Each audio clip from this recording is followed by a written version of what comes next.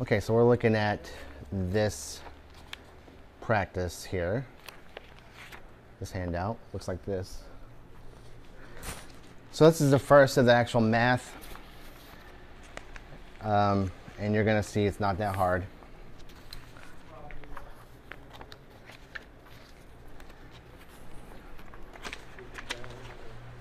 But I just want to go through a couple of these with you, and then I'll assign the rest for homework.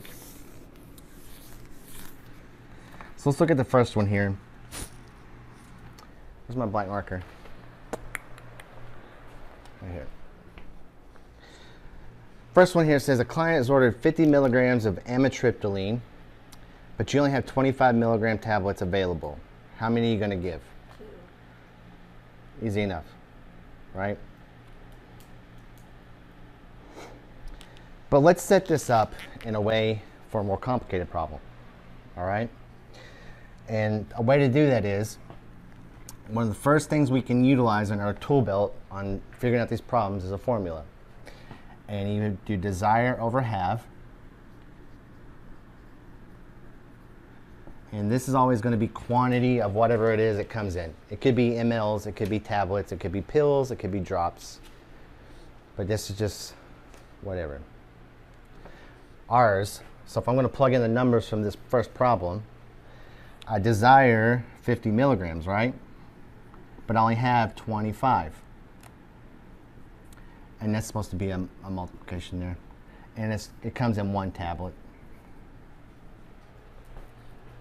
So if you divide 50 by 25, you get 2. And 2 times 1 is 2. Easy enough? Everybody follow me? Do I need to write that out?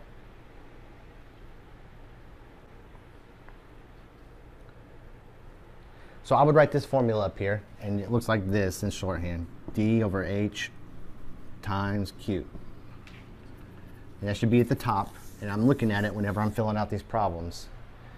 Thinking, am I using this here, or am I using something different? Okay, this is going to be very important. It's the most used tool for right now.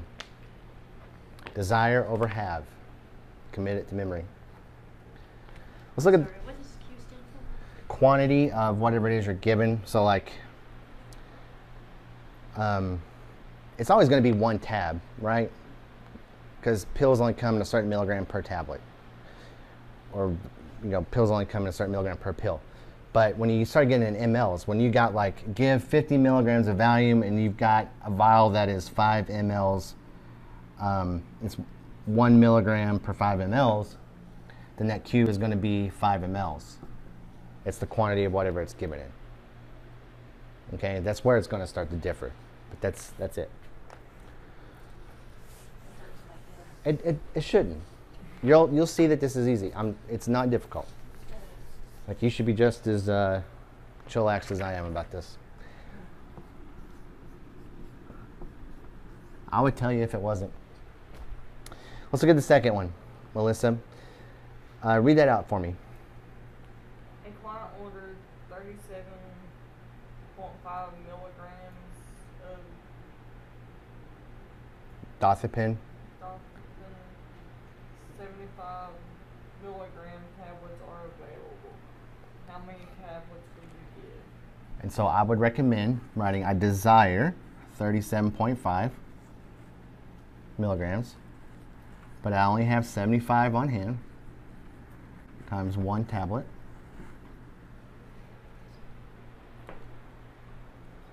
Okay, and if you divide that, you're going to get 0.05, I'm pretty sure. Go ahead. This is when you pull out your calculator.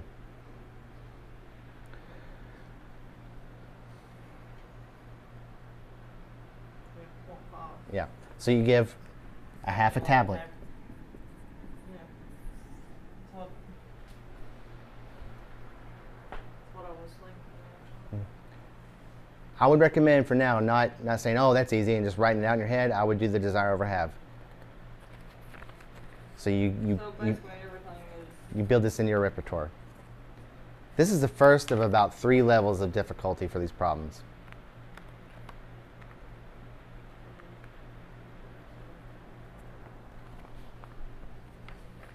So you're looking at number 3. So it'd be like 1.5 tablets. There you go.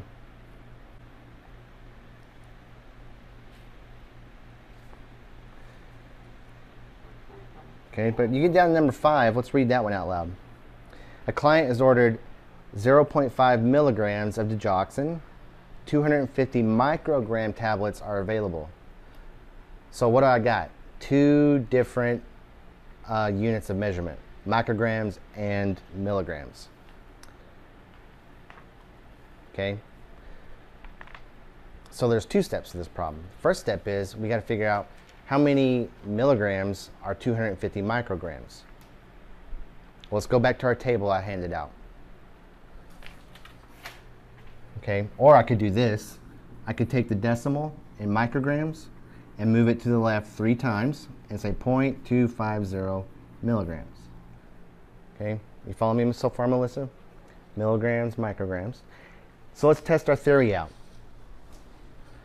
Let's take 1,000, because there's 1,000 micrograms in a milligram, right? Look on your tables. You got to remember and make sure I'm right. And let's divide that by 250. Or I'm sorry, vice versa. Let's take 250 micrograms and divide that by 1,000 and see what number you get. So there's 2. We just converted a measurement here in 2 different ways. I moved my decimal, or I divided it by 1,000. Okay? And it's usually 1,000 because how many milliliters are in a liter? 1,000. How many micrograms are in a milligram? 1,000. How many milligrams are in a gram? 1,000. How many grams are in a kilogram? 1,000.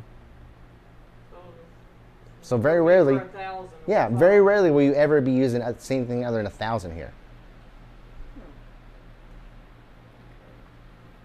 Everybody's like, oh, I got to convert kilograms to micrograms and vice versa. It's going to be 1,000. You might have to do this 3 or 4 times.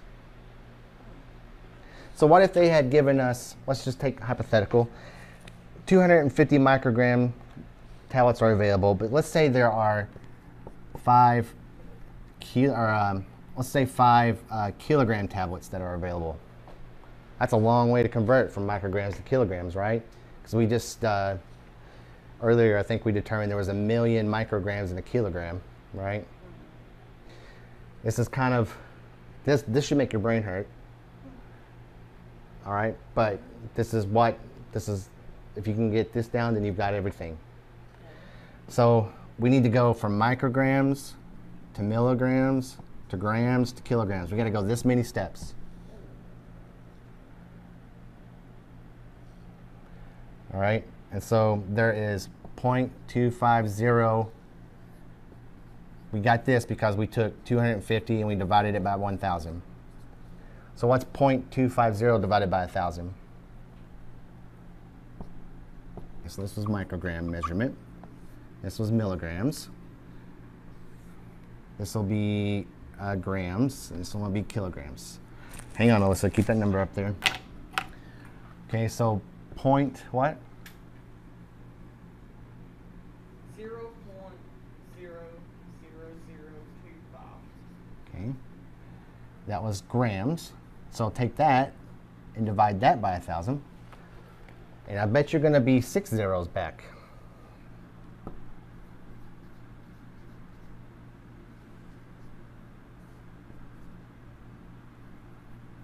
Yeah. Remember, we only moved 3 for 1,000.